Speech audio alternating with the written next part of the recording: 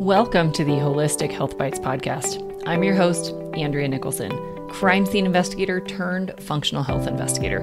This podcast is here to share bite-sized episodes and unique interviews on a wide variety of health topics to empower, enlighten, and educate you to live your best, most vibrant life. Disclaimer: all information you hear on this podcast is for information only and constitutes individual opinions of the person speaking. This should not be taken as medical advice. Being a listener of this show does not initiate a practitioner-client relationship between you and the hosts or panelists on this show. Please discuss these topics with your medical professionals before making any changes to your health. Okay, let's dive in.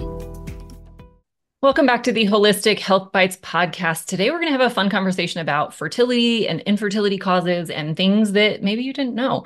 So I am welcomed with my special guest today, Susan Fox. Welcome, Susan. Thank you so much for joining us. Thank you very much for having me. It's a pleasure to be here. Yeah. So will you just tell everybody a little bit about your background, maybe your story, whatever you want people to know about you before we dive into the conversation? For sure. So I'm a doctor of acupuncture and Chinese medicine. That is my degree, and a licensed acupuncturist in the state of California. And for the past 23 years, fertility has been my specialty. So I've been helping women, people, and couples with their struggle with fertility, whether they're trying to conceive naturally or going through the advanced reproductive therapies like egg freezing, IUI, IVF. And it has been clear to me as we have progressed over space and time that a lot of our lifestyle, exposure, and habits are part and parcel of what is causing much of our fertility struggle. Obviously, it's not entirely, but we can certainly help anybody who is thinking of wanting to get pregnant or egg freezing, because that's a big perk in the corporate world, or IVF, to prepare better so they have better outcomes. Because here again, I think that there is a presumption that once you step into that world, you come out with a babe in arms, and it's not a guarantee. But we can improve those. We can improve those odds. I love that. I love that. It's such a great mission because it's such a life and heart-wrenching situation when you so badly want children, and for whatever reason, all the things that we're going to dive into, it's just not easy, and it just doesn't come as simply as maybe we would like. So I would love to let's just dive right in. Okay, let's talk about some of the things. You're absolutely right. It is an existential crisis that I am bearing witness to on a regular basis. It's not a mere disappointment. I mean, people's experience of themselves and as human beings is altered for the struggle. Yeah, for sure. So let's just, get right to it. What are some of the things that people let's just start with the things that they may be doing wrong to begin with, even maybe before they ever are trying to get pregnant or think about their fertility, but just what are some of those lifestyle things that people are just missing the mark on? Yep. I would say that number one thing to be aware of is our exposure to environmental toxins in our food, in our water, in our clothing, in our personal care products. It has become so ubiquitous that we, get the wrinkle resistant, stain resistant, waterproof clothing that, in order to be those things, is coated with endocrine disrupting chemicals that we don't really need. I mean, there are ways to mitigate some of the elements of weather without putting this on our skin day in, day out, and then sleeping on it because we don't want a wrinkle in our sheets overnight. So we're breathing this, for 8 hours. Hopefully we're sleeping 8 hours. So I would say some of it and because of this, some of it is occurring when we are in utero. So when you think about, by the time a person is thinking, oh, I would like to, maybe get pregnant, maybe have a baby, that's oftentimes 30 plus years of being exposed to this on a daily basis. This was not the case 50 years ago. And so cleaning up some of that, being aware of, what are you wearing organic cotton, natural dye, and it doesn't have to be cotton. It can be silk or hemp or linens, but, really try to stay clear of the polyesters and all of these other things. And then with our personal care products, we used to use soap And now we use all kinds of things that are laden with parabens and phthalates. And here again, these are the things that are not only cancer causing in the larger scheme of things, but more directly are endocrine disruptors. And so we don't need to have those pretty painted nails in order to have lovely hands that do a fine job of everything they're supposed to be doing. We don't need to be brushing our teeth with something that has our mouth feel minty fresh, but there's not a hint of mint in there. It's all chemicals, right, going directly into our bloodstream. So that level of awareness, I think, is important. Obviously, the eating organic and the eating, fresh if possible, or fresh frozen if not possible, so that we're not also eating, PBAs out of the can or the processed food and things like that. Yeah, there's so many things there. And I think one of the easiest things that I've always told my clients is because it can be a little overwhelming. You look at some of these labels, if they even have them. A lot of our personal care products and home cleaning products don't even have labels. We don't even know what's in them. But one of the Absolutely. easiest things to look for is fragrances. Yes. If there's Mhm. any fragrance added, unless it says organic essential oils, Mhm. it's a toxic chemical concoction of who knows what. And so Exactly. that's one really easy thing to just look at your products. And if it has a fragrance or a perfume added, toss it, Hmm. get rid of it. Hmm. That's one of the I easiest things to find couldn't in those agree products. more. I had a conversation with a scientist whose business is environmental testing, at home environmental testing. It's Million Marker. I'll give a plug for Dr. Hua. Nice. Um, and she said the very same thing. She said, if there's anything that says fragrances, there's not enough flowers on the planet to give us all of these fragrances that we think we're getting. And they use the word natural, but natural doesn't mean healthy. Natural, we've got so much sort of mistaken nomenclature in our marketing that we're duped a little bit in thinking, oh, this is lavender scented, so they probably picked the lavender from a lovely organic farm. Well, no, they didn't No, probably. probably doesn't have any lavender in it at Exactly, all. exactly. Yes, yes, yes. Yeah, So I so would say frustrating. that's probably one of the easiest thing, simplest. I won't say easiest because, as Yeah. you say, and you did mention reading labels. In an ideal world, we wouldn't read labels for food anyway, because we're eating something that we know this has been picked from the tree, pulled from the ground.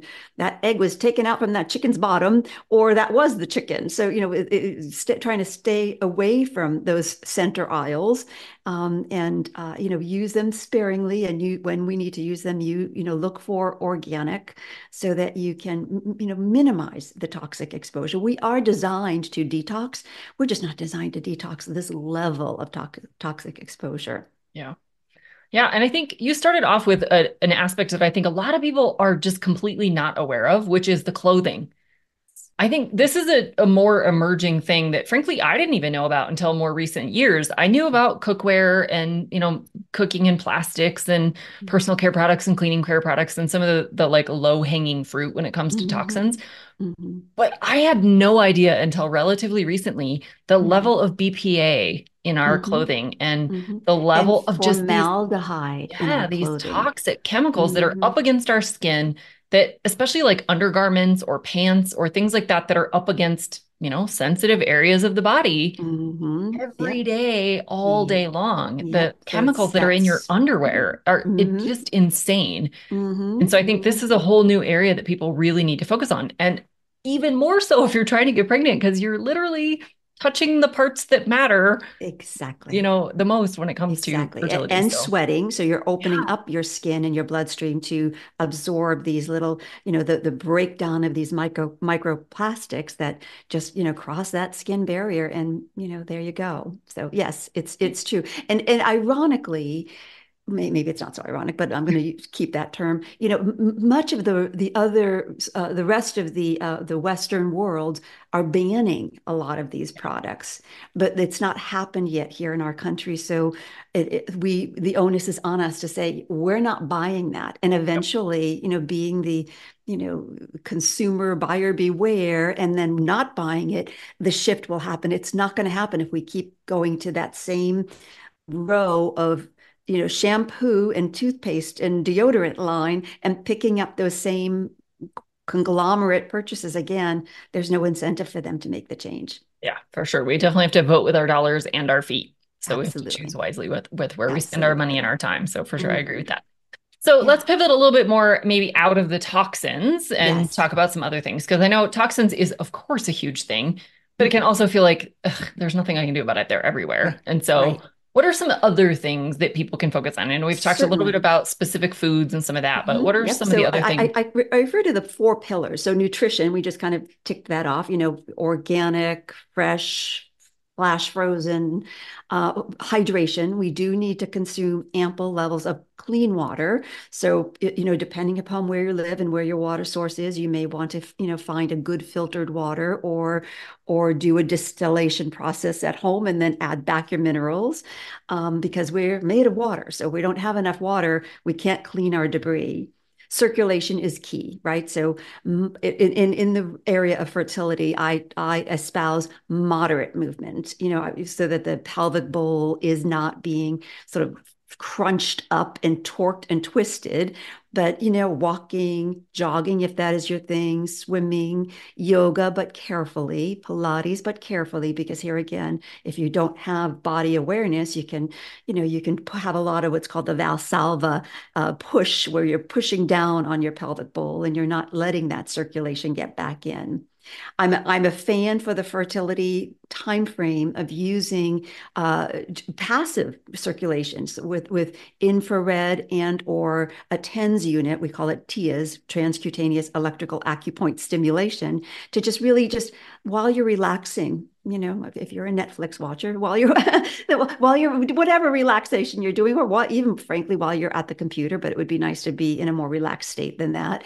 Just let that deeper penetration of warmth and circulation get to the blood vessels that are perfusing to your ovaries and uterus, so that those organs are healthier because they've had their nutrition and their hydration, and they can get this good circulation and perform better to the hormonal signaling that is coming throughout the 4 week, ideally, menstrual cycle.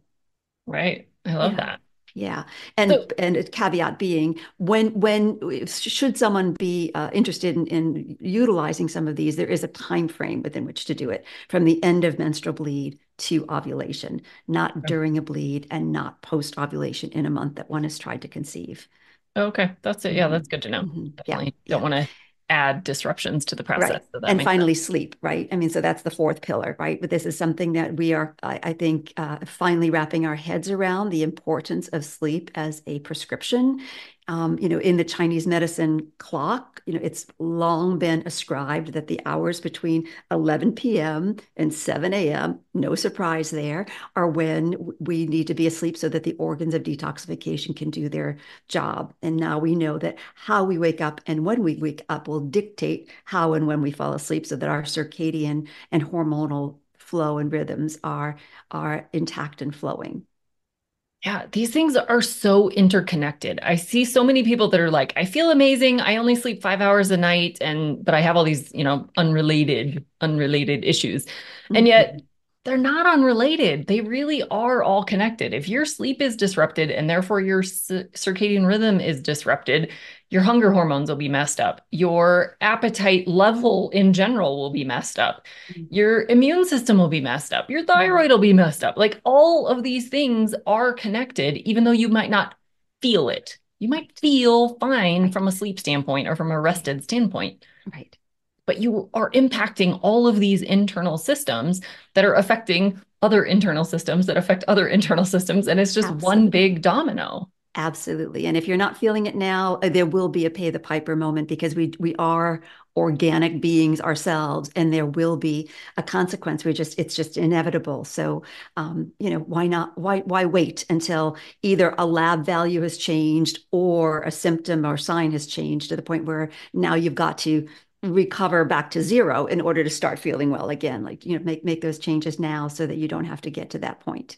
Yeah. I think Yeah. as a society, we're so focused on how we feel that Mhm. we often wait until it's far too late and Mhm. much more difficult, if Mhm. possible at all, to reverse these things. And if we Yeah. could just get back on track before it Mhm. becomes something we actually feel or like you said, see on a lab test, Yeah. then, it's much easier. Prevention Yeah. is way easier than reversal for sure. Absolutely, absolutely. And sometimes I was go so far as to say sometimes we are almost more enamored with how we look than how we feel. And Yeah. how we feel has this filter of how we think we look. So we're really not even feeling completely. And that brings us to, that sort of self-care as healthcare, right? Take some time to reflect. You don't need to go meditate on a mountain. You're welcome to do that, but just take some time to reflect because here again, we each have a purpose for being, alive, breathing, and contributing human beings. Just take a bit of time to say, what is this? What am I doing? What do I want to do? And am I on that path? And if not, how can I get there? Not in a stressful way, but more of a reflective, contemplative way, so that it becomes a creative endeavor or expression as opposed to I must get there or else. Yeah. Hmm. I think so many of us have gotten just used to feeling terrible that it's just normal and we don't even recognize how bad we actually feel. Right. We just Right. attribute it to getting older or to, some arbitrary event that passed or that, Hmm. some recent, like we just came through the holidays. Well, I'm just more stiff and sore because of the things I ate over the holidays. Yeah, that might be true, Hmm. but it might also be true that you have underlying metabolic disorders that are contributing to arthritis development and, all these other Or actual fertility, conditions that are for that developing. matter, or fertility for that matter. I was Yeah. listening to a wonderful reproductive endocrinologist share the science of how I would say the metabolic dysregulated person tends to be the polycystic ovarian person, and that they are seeing the products of metabolic dysregulation, elevated sugars, elevated inflammatory markers in the follicular fluid of that egg that is about to be ovulated. So that's where I say it can start even before in utero. So Yep. let's clean it up now so we're giving ourselves and our future generations, our progeny and our future generations a better chance. Yeah. And if you Mhm. go into a pregnancy already having insulin resistance, type 2 diabetes, any of these metabolic disorders, not only are you going to have a much harder time just because your metabolic health is suffering. And so your overall body is suffering. You're going to have more pain. You're going to have more just issues, more risk of hypertension, more risk Mhm. of all of the pregnancy complications. Mhm. And gestational diabetes risk goes up. And then you also cause all of that for your baby. Right, Is that right, really the path you want them to go down? Do you really right. want them behind the eight ball before they're even developed? Before their first breath. Exactly. Yeah. Uh-huh. Yeah, yeah, yeah. So, I mean, this really is a big deal. And this isn't all Mhm. on the mom. All of Mhm. this applies to the dad as well, Mhm. because, the It sperm is does, being and yet developed every day. yeah, it definitely applies to the dad as well because mismanagement of one's health as a male or as one with sperm is going to affect his morphology, which will contribute to the DNA sort of composite of this child. That being said, I'm sorry to say, people who are going to be carrying a child, the onus is on us a little bit Yes. more. We have 9 months of duty and then a lifetime of duty. So, it's I would actually say it is the luck of the draw because I feel that we are very fortunate to be able to be the ones to carry life and to foster life that way. So, Yeah. So the onus let's is on let's the partner to rise help support that. for sure. For Make it sure. easy. Don't Yes. make it harder. Don't Yes, bring ice don't cream home. Don't bring exactly. Don't cookies come home. home with pizza and beer Yes. and want to share it because there Right. is that's a psychological habit Yeah. that tends to happen in sort of couple or nuclear arrangements where I'll do it if you do it, and Mhm. then we're doing it together, so we're okay, but of course then we're agreeing to be unhealthy together. So maybe Yeah. we're at the first of the year. I hope that I'm not. I hope that the timing of this is not Yeah. is not going to come out in the middle of the year. Yeah. But right today we're at the first of the year. It's a great time not to make resolutions because those are made to be broken, but to make intentions for ourselves so that we can really just begin today to do what we can today, knowing that today's progress will foster tomorrow's as well. Yes. Yeah. Let's Yeah, work together to be healthier, not unhealthier. So I think that's a great thing. And the more people exactly. we can surround ourselves with that are on that same path, the easier it will be. Exactly. because the law of reciprocity works both ways. So if somebody brings you junk, you feel obligated to eat it, or Hmm. you feel obligated to eat it with them. Hmm. Just Hmm. like the same is true if they're not indulging, you're far less likely to indulge. So Exactly. surround Ex- yourself by people that are doing the same things as you are, that have the same goals, that understand the mission, that aren't going to make it harder for you. And maybe do a social media detox Yes. where, right, where, Yes. where, it's not to say go away from social media. It has so much value to giving us information, but be judicious as to, who are you following? What are they offering? Does it serve you to be, having this in your feed, which means in your brain feed every day, for months on end, maybe it does require taking a detox day or more so that you can just, look at the sky, take a deeper breath, have that extra glass of water as opposed to the glass of wine while you're scrolling through the feed. And you really go for that social media detox. Yeah, I would add all media to that. Turn the Media news there. off too. Stop reading the Yeah, newspapers yeah, and the right. news feeds. Yeah, Good all point. the Good things. point. Yeah, So, yeah. what are some other things that people can start implementing if they're planning to get pregnant, or maybe they Mhm. already are? What are some of Mhm. the things that they can really start doing to make sure that it's going to be successful? Right, right. Well, I would say for plan, in addition to, doing the right things lifestyle wise, take the right supplementation. Unfortunately, we live in a country that has no requirements for that labels contain, I mean, the ingredient that supplements contain what the labels say, and so often testing is done and to demonstrate that there's nothing of that product that it claims to have, or the bioavailability isn't there. So you're taking it and getting just expensive excretions.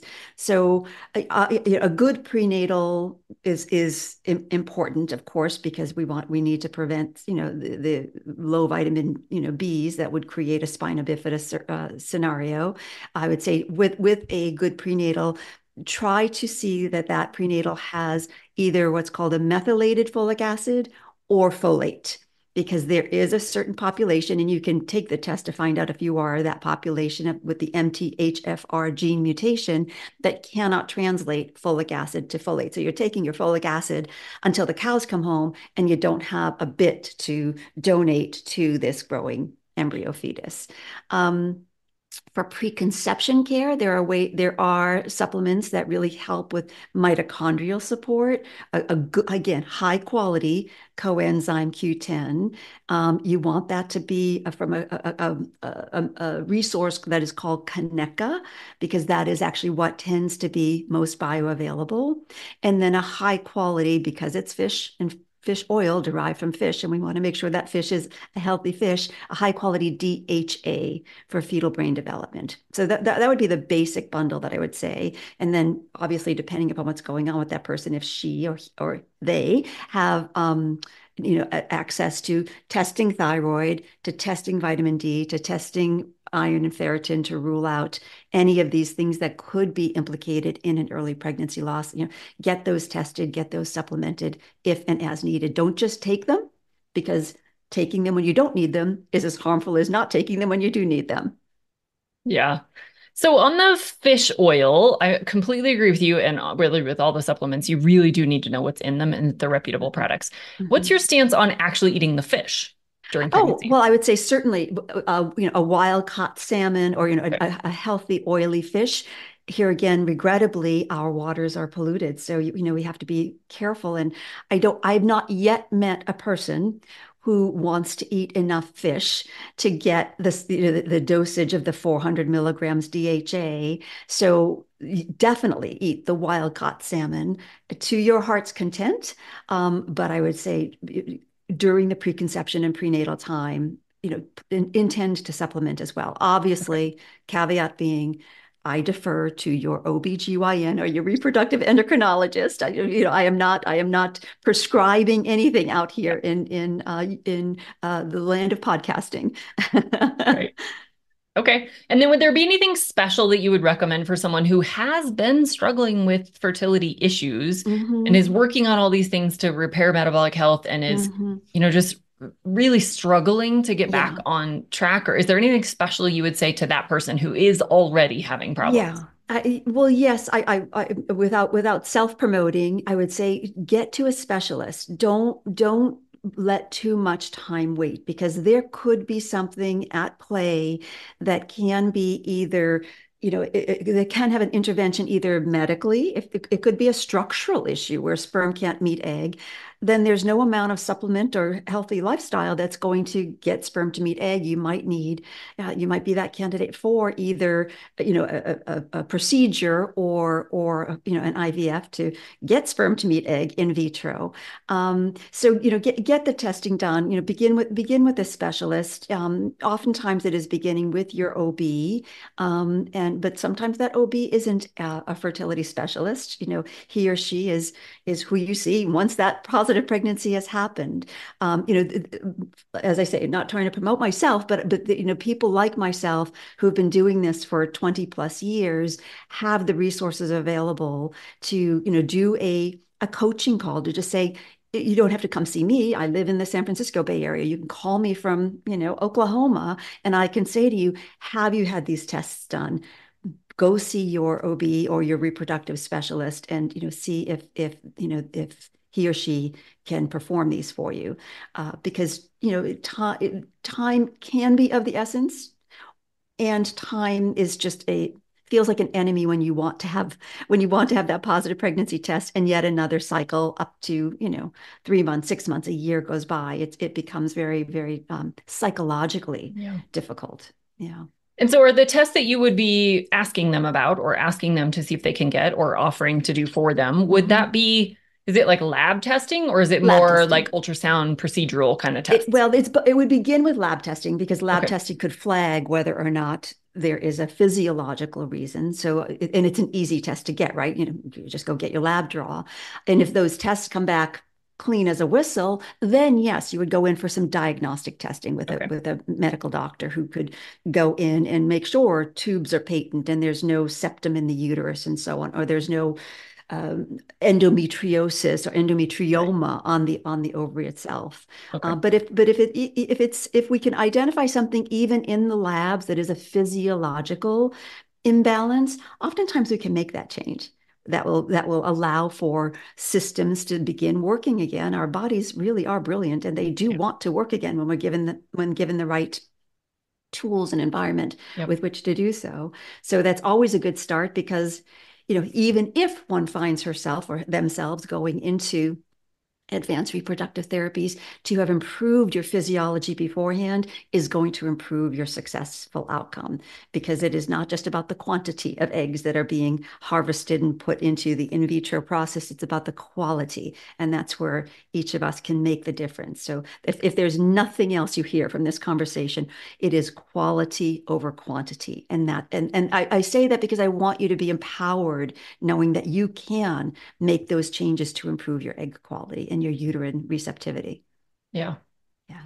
So let's talk a little bit about someone who has been able to get pregnant, but Mhm. isn't able to maintain that pregnancy. Mhm. Because that's Mhm. also part of the fertility picture. Absolutely. It's part of that whole Recurrent reproductive. pregnancy So loss is a medical diagnosis. yeah. So here again, we would look to labs to see, can we see, is there low progesterone after, in the luteal phase? If so, uh, some would argue that means that egg itself was not viable. I argue against that argument because I say, let's find out. Let's give that egg to embryo to fetus a fighting chance by just supplementing with some progesterone. And Okay. that would be your medical doctor who could prescribe that in the right doses. And there's really no downside, in my opinion, to taking progesterone for that 2 week wait. And if there is known low progesterone, taking it through that first 8 to 9 weeks of pregnancy to just make sure that uterine lining is intact and it won't degrade, so the embryo has a chance to develop into its trophoblast and create its own placenta, and the rest is, it's good on its own. It doesn't need any more progesterone. Yeah. I would say the other thing that can contribute to an early pregnancy loss would be low vitamin D. It is so common to see low vitamin D. If there's low vitamin D, it may not be as simple as supplementing with vitamin D, but that's a good start. You also want to look to inflammatory processes. What's causing that vitamin D to go wonky? It's, unless you're living in an area where it's dark all the time and you're not getting any sunlight, our healthy food and so forth, should give us ample vitamin D, and a little bit of supplementation should help. But with a deeper dive of investigation, we want to make sure there's not an underlying inflammatory process. And that's where someone like yourself can help identify, rule out, and help this person make changes. I would also say look to make sure that there's not like a low grade anemia, low iron or ferritin, because that here again is a common reason for early pregnancy loss, because a person naturally goes anemic during her pregnancy as she's growing more blood so quickly. So if she's starting out, or they are starting out a little anemic, then it's going to be there's a risk of just not having enough hemoglobin or ferritin to support the pregnancy. So those are the few tests that I would say, let's make sure that those are fine first. Yeah. And then you can be very strategic in how you handle the specific problem rather than just throwing random iron supplements or vitamin D supplements at someone. You can actually test and strategically target the thing that's actually out of whack. I think that's a good strategy, and my favorite use of using tests as well, so that we're not just guessing, but we're being very strategic and not putting people on things that they don't need to be on. Because like you said earlier, too much of a lot of these things are just as bad or worse than not having enough. So vitamin D is a hormone. High levels can be toxic. Yeah. Excess iron is toxic. So don't just go taking these things because you heard us talking about it. And that is something that I often see in my private practices. I have to take people off supplements that have sort of just come across their awareness. And so they're taking prenatal and then extra B's and then extra iron, and I said, why? And they go, well, because I read it somewhere, or a group said I should, and I say, well, it could be the very thing that is your problem. So we don't want to be adding toxicity even with good things. So that's a good Test, point. don't guess, I think is that adage that I've heard before. I love it. I want to circle back to the prenatal. When do you recommend starting a prenatal? Because it's really prenatal, so it should be before you're getting pregnant, right? Right. And I actually just delineate preconception care to prenatal care. So preconception care, I would say, to the best of your ability, because I don't want to have anybody panic, at least 3 months before you try to conceive, because the 3-month, 90 to 120 day time frame is referred to as folliculogenesis, the time from which an egg goes from its primordial pool, which means we don't know. It's somewhere in there. It's the the galaxy inside, to then it comes forward to its up to its antral phase. I won't label all of the phases, but that's a 90 to a 120 day time frame. So you can have a beneficial impact every cycle along the way. If you get pregnant that first month, cool. You're taking your prenatals anyway. If you don't get pregnant until that second or third month, also cool, because you've had all of this time to give the nutrient-rich blood flow to your ovaries and the follicles within and the eggs within. And then do you continue that on if you are pregnant, or should you switch it up once you're pregnant? There is a difference between what you take for preconception and what you take for prenatal. You continue with your prenatal and your DHA. Okay. You stop CoQ10, and I don't know what else you might be taking out there, but I would say consult with someone, because much of what, for instance, CoQ10 is for improving and enhancing mitochondrial function. We don't necessarily want to have an influence on pushing mitochondrial function on an embryo that is mitosing perfectly well. It doesn't need a push. So let's just take these things away. And frankly, oftentimes the person is not feeling so great anyway. So minimizing the amount of swallow is a gift. That makes sense. And would your strategies change any if it's a subsequent pregnancy? They've already got children and they're having another child, or even potentially multiples. Would any of your strategies change? Well, the strategy that would change back to the recurrent pregnancy loss is that I would want to make sure that there wasn't an autoimmunity condition that had developed in that sort of prenatal to postpartum time frame, um, because it's common. Hashimoto's autoimmune hypothyroid is common. So I would want to look for that. And if that were so, if that were present, if those antibodies were present, I would be pretty bossy pants about saying, let's get rid of gluten because it is a known trigger for the autoimmune uh, function, if you will, the autoimmune exacerbation or Mhm. amplification.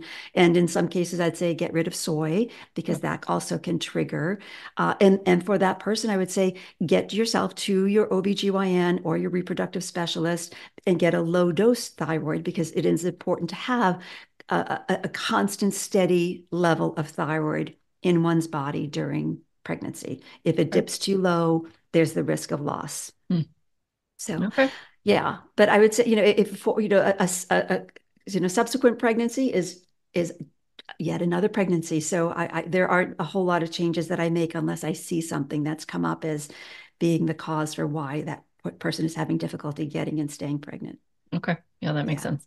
Yeah. Very cool. Yeah. Any kind of parting words? Anything you'd like to wrap this up with? Well, thank you. As I say, Chinese medicine doc, my filter is through the five elements of Chinese medicine. I designed a quiz that really helps a person identify where they may tend to go out of balance. We go out of balance differently depending upon our constitution, and our constitution is encapsulated in this element persona, if you will, or organ system. So I have a quiz, if I may offer it. It's called yourfertilityquiz.com. Pretty easy, yourfertilityquiz.com. And it will take you through a series of questions, which will generate a report for you, which will generate, kind of a series of emails that give some of these tips that we talked about. So for the person, for instance, who might be more of the wood element, my tips would be more about movement, getting that chi is what we refer to, getting that chi moving, because when it's stagnant, we get depressed, we get irritable, we get road rage. Or the person who tends more to be the lung element, when that's out of balance, they may find themselves more, sort of collapsed and grief stricken. The person who is more fire element may find themselves, going out and partying too much because they want to escape the reflection of that this is a difficult moment for them. So I offer that to anybody listening if they want to learn more about what their element might be, and then some things they can do to help get back into balance. Oh, I love that. I Yeah, think quizzes are so fun and they're such a great way to get some education without feeling like you need a textbook or you need, exactly. this big long thing. So I think that's a great way to Exactly, do it. exactly. And it's true. Quizzes can be fun, but I promise this isn't going to turn you into a tree or water or Your favorite superstar. because I've taken some quizzes and I think, well, that was not necessarily the best use of my time. Right. It was fun, but it was Yeah. but I think this one you'll find it to be beneficial and useful. Good, good. I Yeah. love it. We'll definitely link that up in the show notes for anybody that Thank you. wants to find you. And, is there somewhere else that they can just, find you Yes. if they want to learn more about Yes. your work or they want to Mhm. schedule a consultation? Absolutely. So my private practice is drsusanfox.com, DRSUSAN Fox.com. And then I do offer, through this whole time that we're in our indoors and not able to get out to see our providers, I developed an online course that has a lot of DIY applications for, obviously I'm not going to have you put needles in yourself for acupuncture, but as I say, they're acupoint stimulation techniques and protocols that I've designed. I've got the devices, I've got the videos that explain exactly how to use the devices. There are qigong exercises for the different phases of your menstrual cycle. There are mind-body meditations that, when using headphones, you get this subliminal binaural beat that really helps that brain shift from its sometimes deeply embedded, is this ever going to happen, fearful mindset, to actually I feel uplifted and I'm optimistic as a result of having engaged in this discipline for a bit. I love that. Binaural beats And are such a powerful way to calm the absolutely. mind or get in the right state of mind, depending on what you're trying Absolutely. to I do. kind of say it's like jumping the cable of your on your brain. You've got a Yeah. cable that's laid deeply and it's kind of hard to get out of it, but the binaural beat will help you jump that cable and design a new one. Yeah. And that company, that website, by the way, is called healthuniversity.co. And the U is spelled Y-O-U, Health Y-O-U University, as in the University of You, Mhm. .co. Love it. Yeah. I love that. And for your private practice, is that strictly just to local people near you, or It is it that is also? mostly to local people near me. Okay. Yes, I mean I do some video consults, but for the most part, it's sort of in person Yeah. consultation and treatment. Yeah, Awesome. yeah, Love it. yeah. Thank you Thank for you so asking. much for sharing Oh, all of your wisdom it's today been and my all of pleasure. your It's been application. I could talk about this until the cows come home or until the babies arrive. Right? So I love thank it. you so much for having me. Absolutely. Such a powerful thing to focus on. And I know you've had lots and lots and lots of success stories. So thank I'm you so much for grateful to sharing say all of yes. this info with everybody today. Thank And you. to all the listeners, we'll catch you again on future episodes. Thanks for being a faithful listener to the podcast. I'd love it if you left me a 5-star review on this podcast so that others can more easily find this valuable information. Did you know I also work one-on-one with clients? I approach solving health challenges like I approached solving crimes, by conducting a thorough investigation into your case. Sadly, hundreds of millions of people in the US have insulin resistance, prediabetes, and diabetes, and the vast majority have no idea. I'm here to fix that. If you struggle with low energy, stubborn weight, hypertension, sleep disturbances, or any other undesired symptoms, let's talk. All you have to do is schedule a free call. The link will be in the show notes. And no, you do not need to live near me.